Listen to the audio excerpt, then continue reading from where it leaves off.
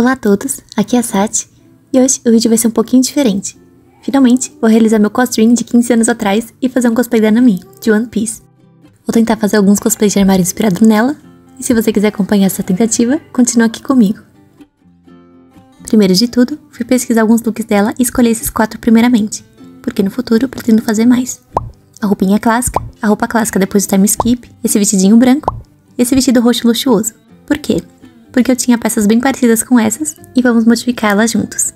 Talvez não fiquem 100% idênticas, mas achei legal mostrar o processo pra vocês, pra de repente servir de ajuda também caso queiram tentar fazer algum cosplay de armário ou um casual cosplay.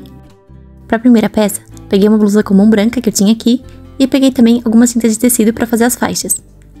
Dividi a blusa com fita crepe pra a pintura sair retinha.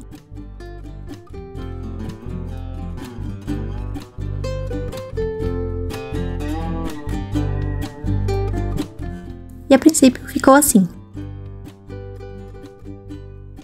Pra saia, como eu não tinha nenhuma saia parecida ou dessa cor, resolvi fazer uma eu mesma. Eu simplesmente dobrei um tecido da cor mais parecida possível que eu encontrei, marquei aqui metade do meu quadril e aqui mais 35 centímetros pro comprimento da saia, e cortei. Depois, foi só costurar o cos, colocar um elástico pra prender na cintura,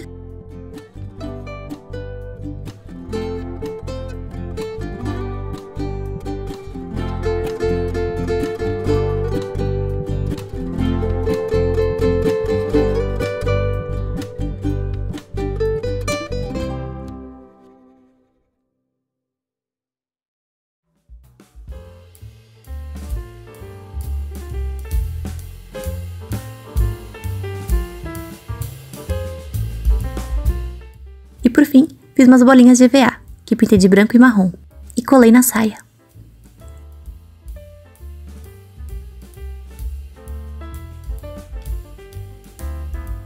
Eu tinha esses velcros colantes, então foi mais fácil. Só cortei um pedacinho dele e colei nas bolinhas e na saia, e foi só grudar.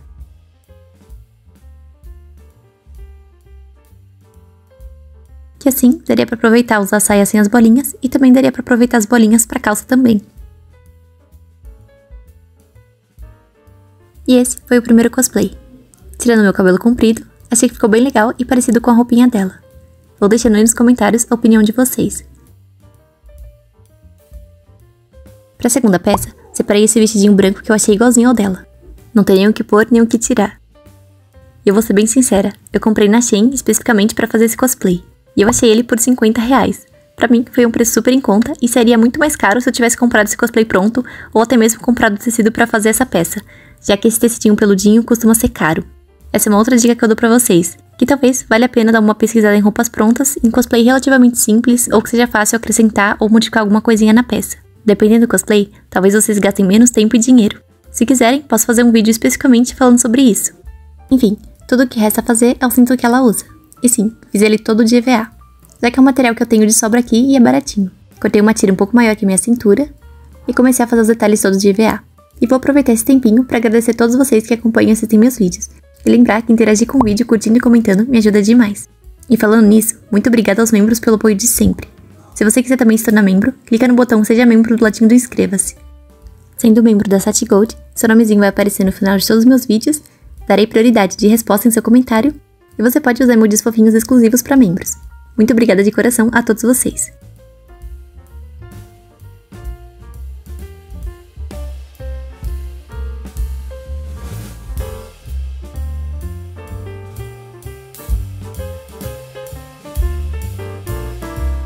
Bom, e o cinto ficou assim.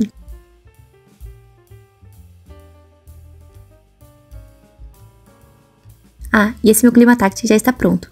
Eu também tenho um vídeo só dele. Se vocês quiserem ver, vou deixar o link aí na descrição. E esse é o resultado da segunda roupa. Me diz o que vocês acharam da segunda peça, enquanto eu me preparo para o penúltimo cosplay. Bom, essa peça teve exatamente a mesma origem da anterior, e eu comprei na Shein. Confesso que quando vi o preço, não resisti e tive que comprar, porque esse era um dos cos que eu queria muito fazer, mas o preço dele pronto estava absurdo demais comparado. Eu pensei em comprar o tecido para fazer do zero, mas eu acabei encontrando ele junto com outro vestido branco, e acabei comprando ele junto. E agora, vou fazer as modificações para deixar o mais parecido possível. Primeiro, ele é aberto dos dois lados. Então, tive que abrir o outro lado dele também, com cuidado para não danificar o vestido. Abri primeiro uma lateral da perna para ver se ia dar certo, e depois descosturei toda a lateral do vestido. para fazer os detalhes o mais parecido possível com o dela.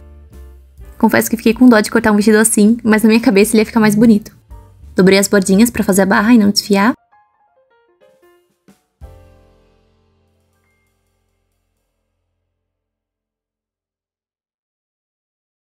E aqui costurei uma tira comprida de tecido e depois cortei em pedacinhos pequenos para costurar nas duas laterais do vestido. Eles vão servir para passar o cordão que eu vou fazer também no mesmo tecido.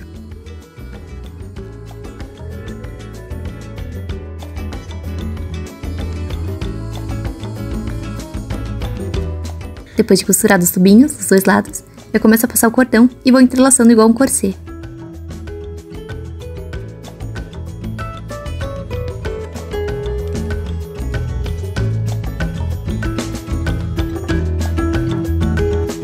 Ficou assim por enquanto. Por fim, peguei uma linha e miçanguinhas douradas e costurei em certas partes do vestido.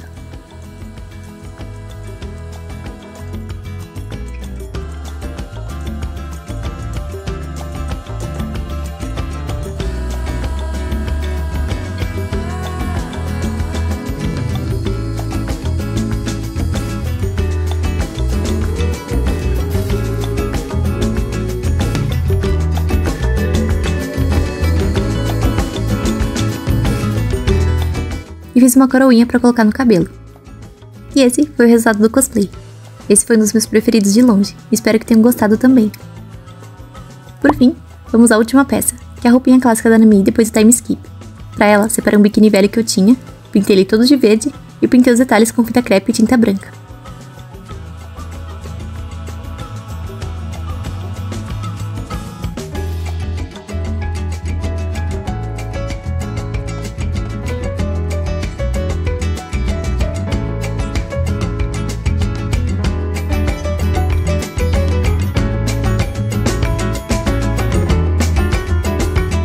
Eu não uso calça jeans, mas eu tenho uma legging que imita.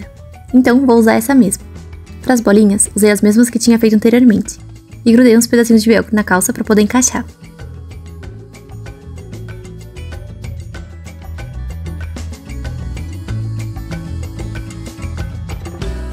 E bom, esse não tinha muito o que inventar. Foi bem fácil e rápido de fazer.